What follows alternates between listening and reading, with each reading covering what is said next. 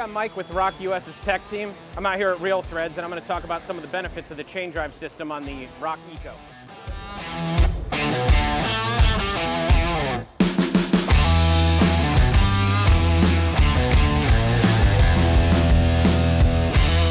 So here's the chain drive. All of our U presses utilize the Geneva drive, which is completely different. The chain drive gives us a lot of benefits that you don't have with the standard ball bearing drive. All of the features that you can really take advantage of are located here at the end of the print head.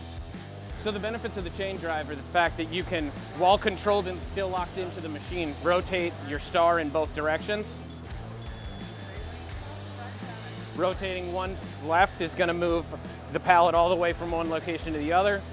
And the biggest benefit is without having to unlock the star, I can move it a half step to the right in order to check my print.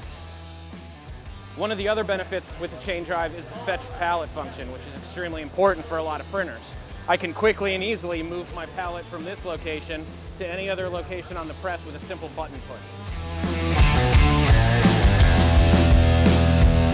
Another huge benefit is that I can utilize those features simply from my display here. So without having to move from my load and unload station, I can choose which pallet I want to move it over to that print head,